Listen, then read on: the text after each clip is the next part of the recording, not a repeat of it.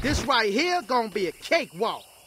Every single time I do a video like this where I talk about the tier list and I talk about how people are upset, I just am constantly reminded why I no longer do tier lists myself. When a Tekken fan sees a tier list, they're like, how dare you put my character here? Oh my god, Arslan Ash, you are the biggest scrub I ever seen. Like, this is the takes people have when they see not only Arslan's, every tier list faces so much scrutiny. And I think at a certain point, bro, it's like it's too much. But the second row, Steve, Fox, and Jin. Tekken is such a fascinating game because you can have two characters who have the most potential, yet people don't know how to like fully tap into that, so they get bodied day and night. And there's a big discussion going on right now about, you know, Kazuya having the easier electrics in a devil form. Kazuya has a very bad win rate as well. He's B tier on this tier list. When you look at the statistics and you look at how much these characters lose, it makes sense why the developers are making the decisions that they're making. I understand it, but also I always talk about the line in the sand, and it's definitely there. And with Tekken 8, the more I see, the more they are, you know, coming across that line. But let's go back to Steve and Jin, some of the most powerful characters in the game, but no one knows how to use them. What do you do there? Now Jin Kazama's doing backflips. We haven't seen what Steve is going to do yet, but I'm pretty sure he's going to be doing something a little bit different as well. To show exactly how long I've been talking about Claudio being OP, I went to the comment section and I simply searched Claudio. And the oldest comment from me talking trash about Claudio, where someone responded to, was 2 years ago.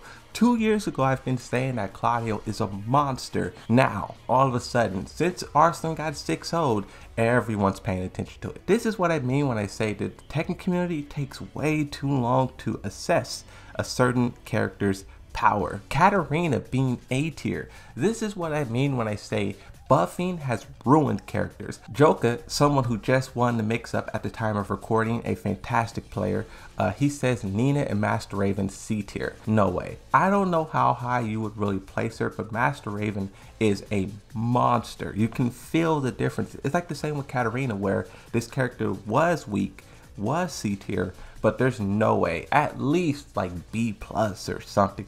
Master Raven's a monster. She's just a monster, you know? Magnificent says, I'm not even gonna address this because I'll get mad, but drag is so trash. That's all I want to say. There aren't 10 characters worse than drag in the game. Stop playing drag, and it goes on, right? I feel like Dragunov is good, but maybe it's because the players who pick Dragunov are good themselves. And also, on the topic of characters being considered far stronger than they are, I gotta talk about Lucky Chloe. I get she is a trash character with frames and all this other stuff. But the thing about Lucky Chloe is you yourself have to be perfect. If you make one mistake, that's all she needs to delete your health bar. And I feel like that should be considered when you're talking about how powerful a character is. The way we got here is because everyone wants more power. Everyone feels if they could just get another buff, they could win more matches.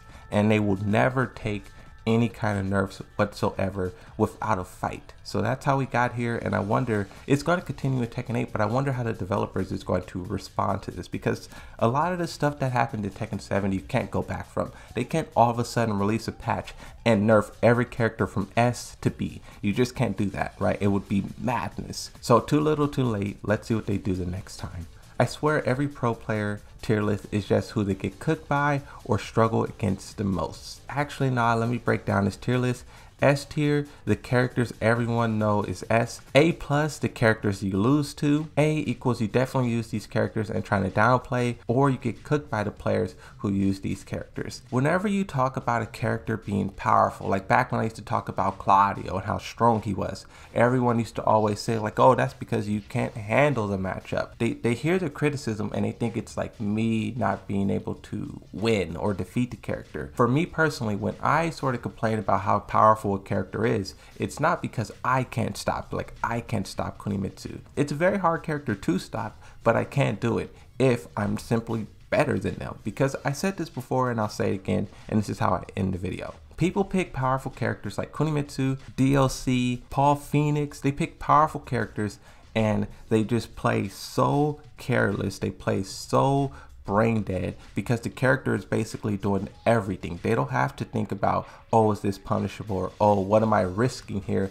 You just press buttons and the character does everything, and that aspect is like the worst. That's my take on this. That's my take. I could go on and on because I really don't talk about balancing that much. So the rare instances where I do, I try to not so much focus on individual characters, but I more so try to focus on the psychology, the mindset of players. That's all I really want to talk about in this video. Thank you guys for watching. Subscribe to the channel. Check out some of the other videos that I have coming soon. See you in the next one, and bye bye.